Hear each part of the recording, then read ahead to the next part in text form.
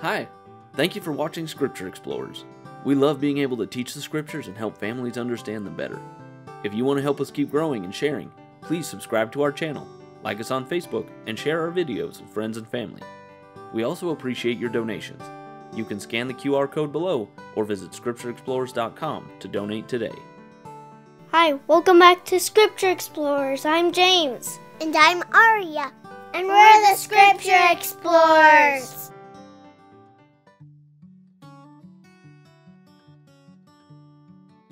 Do you two like working in a garden? Yeah, I do it sometimes with my grandma and grandpa. Yeah, I like to pick raspberries. I love to pick berries. You too, don't you, Peter? I sure do. I love working on my garden. Did you know we talk a lot about gardens in the Scriptures? Really? Oh, yes, especially in Doctrine and Covenants. Heavenly Father and Jesus sometimes use gardens as a way to explain things. Just like a good gardener, God has to do a lot of work to help us learn and grow. Sometimes this means telling us hard things. There was one time in particular where Joseph Smith and Martin Harris had made a pretty bad choice.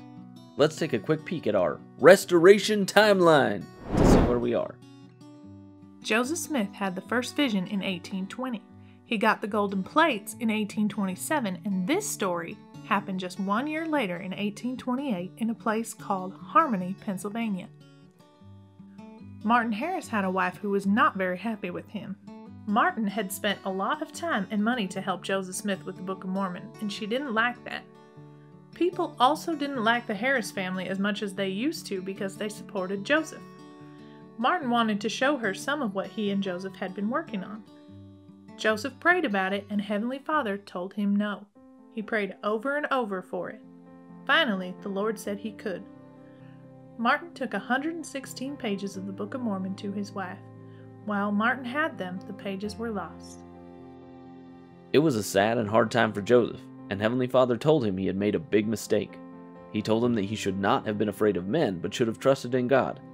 But God's work could not be frustrated, and he was willing to forgive Joseph and Martin if they repented. He's always willing to forgive us when we sin. When the time was right, Joseph was able to start translating the plates again. What was on the pages that were lost? We don't know everything that was on them. We do know a lot of it thanks to the writings of Nephi, but because of this choice that Martin and Joseph made, we missed out on having more of the Book of Mormon. But in section 4, we learned some good choices made by Joseph Smith's father, Joseph Smith Sr. He wanted to do work for the Lord. He wanted to work in Heavenly Father's garden. That's how people refer to the world sometimes. Joseph Smith taught him about what was needed to serve Heavenly Father. What are some tools you need to work in the garden? A shovel. Some gloves. My grandpa has a tractor. Those are some good examples. Well, to serve God, we also need some tools. And here, Joseph taught us about them. We need to have faith, hope, charity, and love. We also need virtue, knowledge, patience, and a few other tools that help us to be more like Heavenly Father and Jesus. All these things that Joseph taught to his father, we sometimes talk about as being important for missionaries, but they're important for all of us who want to serve God. There's one other thing that good gardeners know. Every plant is different. God knows each of us are different, and our faith needs different things. In 1829, Martin Harris's wife was upset with him and Joseph again. She told everyone that Joseph was lying about having the plates of gold. Martin Harris asked if he could see them. He wanted to know they were real. Did he get to see them? When the time was right, 3 men were called who were able to see the plates. They are called the 3 witnesses. If you look in the front of the Book of Mormon, you'll still see their names and testimonies included with the book. But before Martin could see the plates, God taught him that faith is more important than seeing, and that if people did not have faith, they would not believe, even if they were able to see the plates. When the time came, Martin Harris was able to see the plates of gold. So you can see that just like your grandpa is a good gardener, Heavenly Father is a master gardener, helping each of us to grow in life. It's time for Explorer Spotlight. Hi, Scripture Explorers. I'm Millie. I'm 6. I'm Heidi. I'm 5. Our favorite Scripture story is when Nephi built a boat.